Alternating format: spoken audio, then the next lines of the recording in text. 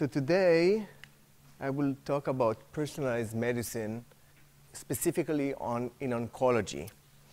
And I will touch most of the issue highlighted here, including the concept, the promises, success, but the major bulk of the study, of the talk will be on the challenges. So, okay. So to my opinion, personalized medicine or precision medicine term today is based on three major milestones, success milestones. The first one is actually the development of targeted therapy. Targeted therapies are either small molecules or antibodies that can inhibit specific protein. And by that, when they developed in the early 70s tamoxifen, which is a small molecule that inhibits the estrogen receptor, and by that prevents its activity, including transcription activity, and it competes with the estrogen for its activation. And this drug showed a fabulous response, and actually many people, breast cancer patients, survive today due to this potent agent. And as you can see in the graph here, that there was a delay or reduction in the recurrent disease of invasive and non-invasive breast cancer patients. And even today, after many years of intensive treatment using tamoxifen, we cannot ignore the importance of a single agent on the survival of patients, breast cancer patients. The second milestone came actually in around 1998, when they would develop Gleevec as small molecules that inhibited the fusion oncoprotein BCR-ABL.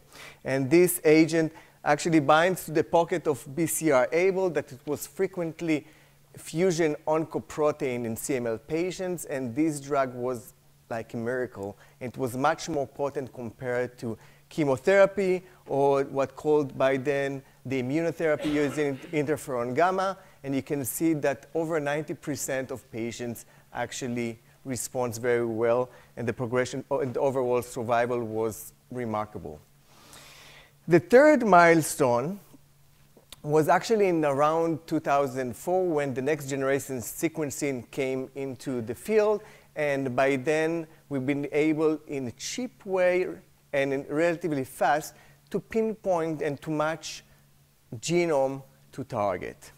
And the whole rationale of this sensitivity or the effect of single mutation on drug are based on two principal concepts. The first one is oncogenic addiction, meaning that if you have a mutation induces activation of specific pathway. When you inhibit the pathway, you somehow affect the proliferation and the survival of the tumor cells. And the other concept terms as synthetic lethality. Imagine that you have two pathways that regulate essential process in cell, but one is mutated. So now everything is dependent on the other pathway, and now we can use small molecules or antibody that block the other pathway, and therefore you induce sensitivity. And if you can look, it will give you one example. Usually, ALK is a receptor on the cell membrane, transmembranous receptor, that is activity dependent on the ligand. And in 5% of lung cancer patients, there is a fusion protein. And now ALK is no longer a receptor, else is active, constitutively active, and induces survival of the pathway. And when you inhibit this pathway using crizotinib, which is an ALK inhibitor, basically you improve the progression-free survival of lung cancer patients. The other synthetic lethality example is the typical, the classical one is the PARP story with the BRCA mutation. So we know that a proportion of patients harboring a PARP BRCA mutation, and basically by having this mutation, you increases the chance to harbor genomic alteration. And we know that PARP as well as BRCA regulate DNA damage. So in a patient that they have a BRCA mutation, now all the DNA repair machinery depends on the PARP. So when you inhibit actually the PARP, you induce a catastrophic of the DNA, catastrophic in terms of the DNA repair and the cell undergo apoptosis. And you can see here, for example, the tremendous effect of olaparib on ovarian breast cancer patients, ovarian and breast cancer patients treated with a PARP inhibitor. So the question is, how come we didn't solve the problem with genomic alteration and targeted therapy? And basically, if I will summarize the clinical observation, we see two major phenomena. One is low response rate. What I mean by that, if this is, for example, a clinical trial that enroll whatever number of patients, each column represents a patient. So if there is a reduction, tumor shrinkage, so you can see the bar goes down. If the tumor progresses, you see the bar goes up. And basically, you can appreciate that only a fraction of patients will respond very well to the treatment. And the other problem is that we have a temporal clinical benefit, meaning that even if you are somewhere here and you have some response, overall, the tumor progresses, and the patients eventually will develop a resistant tumor and eventually will pass away. So when I will try to think about why we have not been do so well with the precision medicine or to make an effective treatment using a genomic alteration, I came up with 5 of many. Actually, there are many explanations, but I choose to focus only on 5 which I think are important. And I will go one by one to try to dissect for you and to understand what I mean by that. And I think the first problem that we should appreciate is the tumor heterogeneity and the complex of the ecosystem. And now we know, after we sequence so many patients, and this is true, this is example only for GBM, glioblastoma, but it's true for many other cancers, that we have some key oncogenes and tumor suppressors that present in specific cancers. So what do we see here? This is a few hundreds of GBM patients that have been sequenced. Each column represents a patient. Each row represents the genes. And as you can see here, there are some clusters of genomic alteration. So basically, what we can say, OK, we can cluster the patients based on the major genomic alteration. In this case, you have PIK3R1, PIK3CA, PTEN, et cetera, et cetera, et cetera. And that change among the different cancers. However, now you can see, OK, it's simple. So let's match now mutation to treatment. And now I'll show you why it's not that simple. Because in addition to the fact that we have genomic alteration, which is only one parameter, we have many other parameters. And one of them is, for example, the plasticity, meaning that the cells differentiate to different classes. In glioblastoma, for example, we have the mesenchymal classes, the classical neural and pro-neural. It's meaning that this is by the gene expression profile, meaning that the cells have some differentiation potential. So if we will merge those two parameters together, the genomics and the plasticity, will come up with something like that you have some cells that are pro-neural, and they're more likely to have IDH1 mutation. And if you are classical, you have the EGFR. And if you have a mesenchymal, you have NF1. Is it that simple? Not at all. Because if we are looking deep into the data, we can see that it's true that the mesenchymal, they have some fraction of NF1 mutation, and the classical, they have EGFR, variant 3, or mutation. But apparently, you can see that also other subtypes have the same mutation, which we think potentially need to take it into consideration. And today, it's not what we are doing.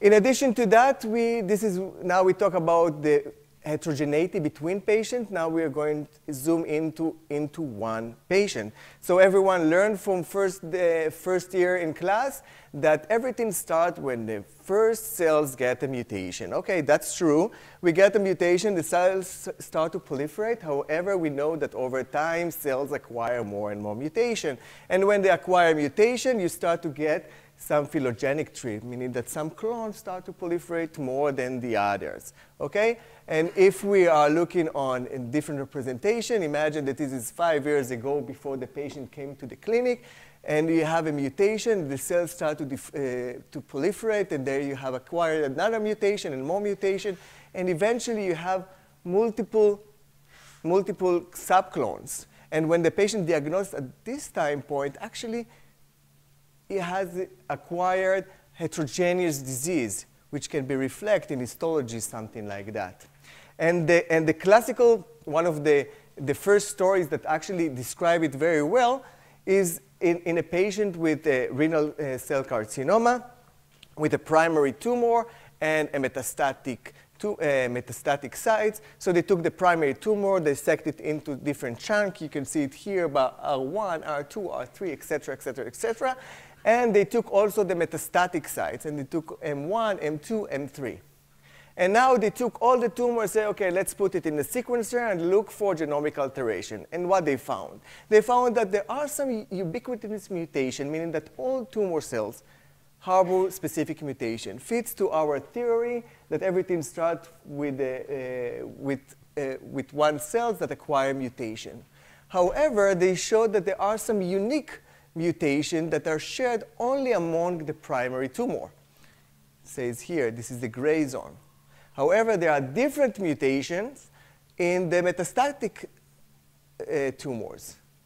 Moreover, they saw that actually different tumor, different metastatic site and different region in the tumor also acquire different mutation, meaning that we have very much heterogeneity and we cannot ignore it. And how it reflects in the clinic, you can see it very, very well. And this is one example of few. This is an example of a patient that diagnosed with a PIK3CA mutation. So they gave him a drug to inhibit the PI3K pathway. And the primary tumor responded very well.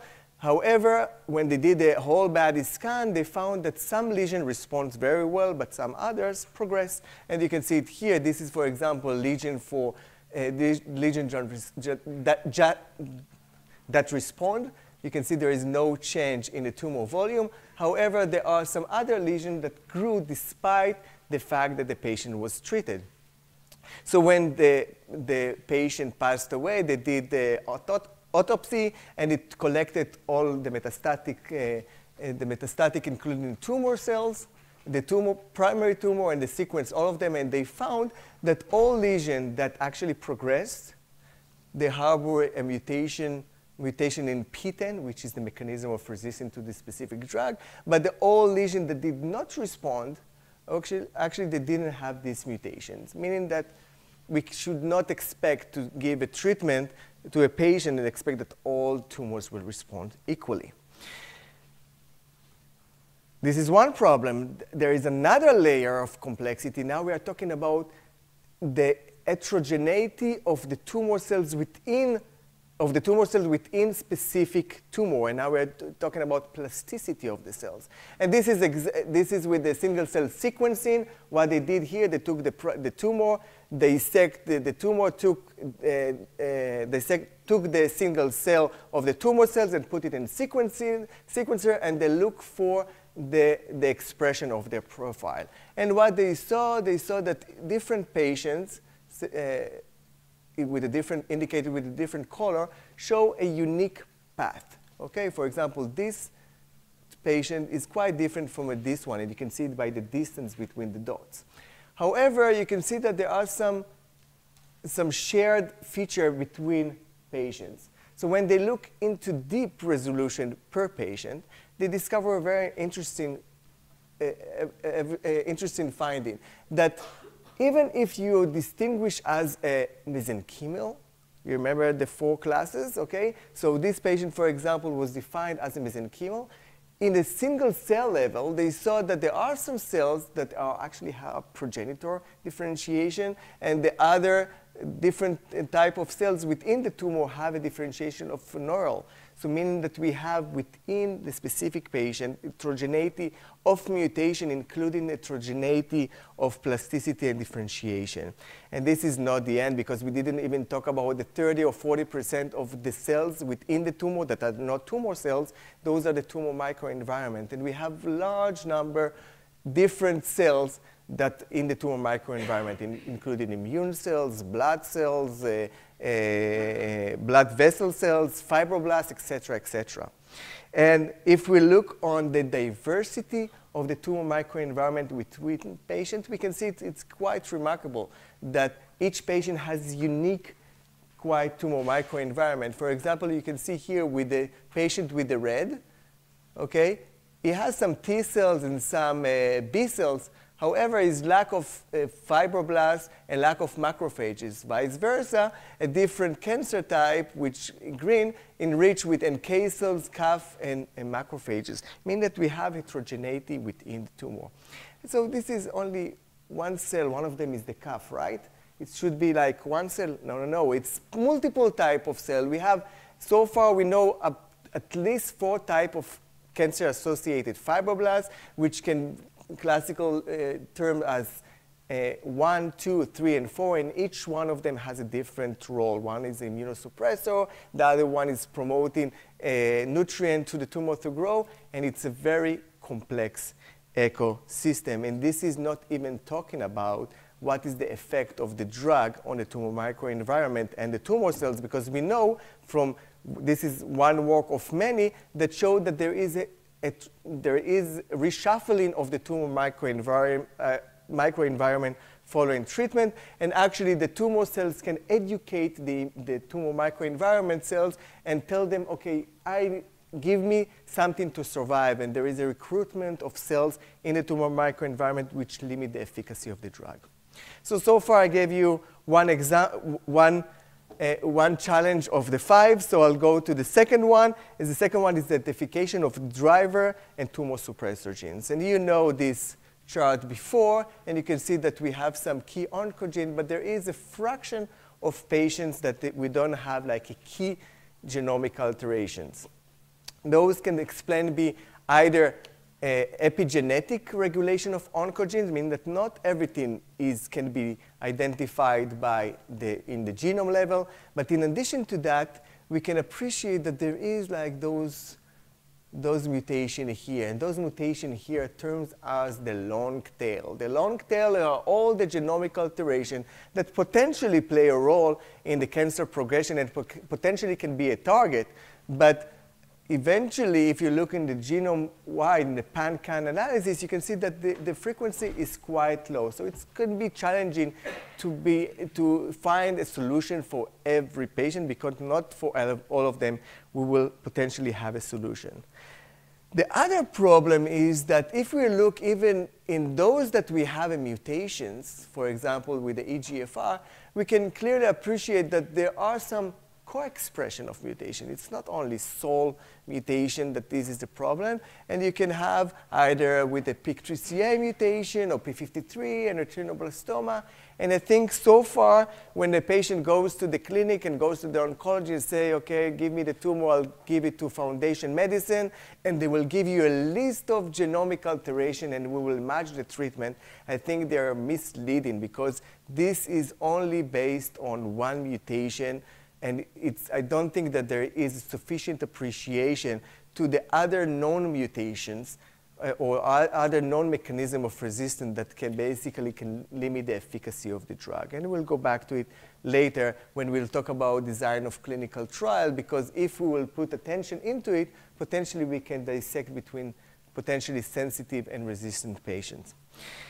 The third one is the quality of drug and the lack of therapy of key oncogenes. So when we talk about drugs, we should think about on-target effect, off-target effect, drug pharmacokinetics, and accumulated toxicity. And I think also the companies appreciate that sometimes they go too fast into a clinical trial without making the optimal drug. And when we talk about off-target effects, mean that we design a drug to inhibit one target, but eventually we inhibit multiple targets. And when we inhibit multiple targets, in one case, we potentially enhance the tumor progression, reduce tumor progression because we have a broader effect. But in the other case, when we talk about a patient, usually if you have more off-target effect, you have more toxicity, more aberrant effect that eventually reduce the chance of the patient to get treatment every day. And the second problem is with the TKI inhibitors. Usually it's the poor pharmacokinetic, meaning that the patient takes a pill, he has a peak of few hours of the drug, but then eventually the drug drops so fast, so we potentially needs to take another one. So we have like ping pong, up, down, it's not stable. And in many cases, the drug do not even penetrate the blood-brain barrier, meaning that if you have a lesion in the brain, potentially you should forget about it. But I think in that sense, we are a little bit getting better, because today there are companies put a lot of efforts of designing a better drug that can be selectively for specific mutation, and I see the light better in that context. And in terms of developing new agents, we know that for key oncogenes, specifically with the RAS family, the NRAS, KRAS, HRAS, whatever, RAS, which are commonly expressed in many cancers. Take, for example, 97% of patients with a pancreatic cancer harboring this mutation. This key oncogene must be targeted, and I think that we'll be there soon. I don't know how much soon. The fourth one is drug resistance. I started the talk saying that eventually patients develop resistance. And today we know that there are multiple mechanisms of resistance. The cells can either upregulate the genes that limit the efficacy of the drug, an accumulated mutation that bypass, that activating the pathway. And basically there are many mechanisms of resistance, intrinsic mechanism of resistance, meaning that the tumor cells educated themselves to overcome the effect of the single agent. And obviously, there is the role of the extrinsic resistance, meaning that the tumor microenvironment also play a role in the resistance mechanism. So when we talk about drug and patient and match treatment, I think we should forget about giving a patient a single drug, because eventually we potentially need to have at least few drugs to improve the efficacy of effect of on patient response. And the last point that I would like to highlight is the lack of optimal design of clinical trial. So what I say that, I mean that we should do a better clinical trial design. And today there are two ways. If I'll take the majority of the clinical trial today, you can basically divide them for two. One is the umbrella clinical trial, mean that you have a whatever disease of interest, and you can basically develop different biomarker, and you say, if I have biomarker A, I'll give you a drug A. If you have a biomarker B, I'll give you a drug B. And basically today they're doing genomic alteration. If you have EGFR mutation, you will get EGFR inhibitor, et cetera, et cetera. The basket trial is a different way. They say, I don't care about which cancer you have. I care about only the biomarker. So if you have a biomarker A, you can have either breast cancer, renal cancer, glioblastoma, I don't care. I'll put you in a drug. So basically, you can see here that everything is based on a single biomarker. And I think based off what I showed you, that the report that is poor and do not take in consideration of mechanism of resistance, and basically you cannot. Today, we are not distinguishing between the patient that potentially resistant and sensitive. Eventually, we need to change the system, and the system should be, the inclusive criteria should not be based on single biomarker and single genomic alteration, and the exclusive criteria should be very well defined by a validated mechanism of resistance. And how we can improve clinical trial? Basically, we can, I think we should support it with a functional study. You know, association is one thing, but we should do better, and there are multiple approaches. Some of them are cheap, some of them are expensive, but it doesn't really matter. I think we should provide it with a more of a functional study. The second thing, we should consider to be flexible. We cannot imagine that we'll give a patient a drug and see what happens. Things should be monitored over time, and one of the options is to use circulating tumor DNA, because we know, for what we know so far, that circulating tumor DNA can be a very good indicator for response. For example, we can see a reduction in circulating tumor DNA before the tumor shrink, and we can see an increase of circulating tumor DNA before the patient actually progressed. But in addition to the quantity, there is also a quality, because you can define those molecular biomarkers. And basically, you think about the option that you can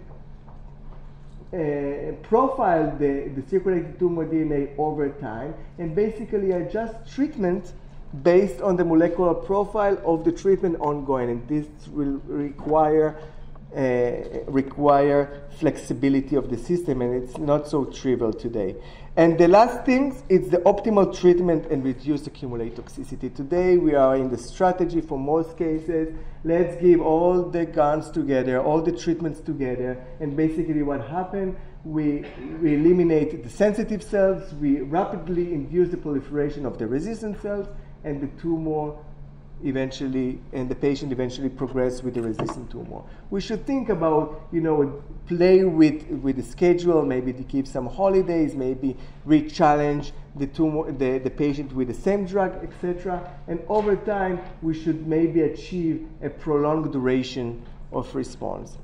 So my major conclusion is that the personalized therapy era is not yet over, but much is needed to improve it. Thank you very much.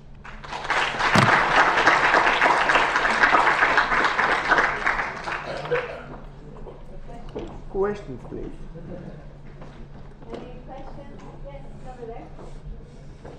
Given the heterogeneity that you pointed out, I would suggest that protein-based inhibitors and drugs will never be able to work as a personalized treatment. However, because of the heterogeneity, drugs based on nucleic acid sequences could work. In other words, genetic medicines that focus on the specific sequences that distinguish this heterogeneity, such as antisense approach. Potentially.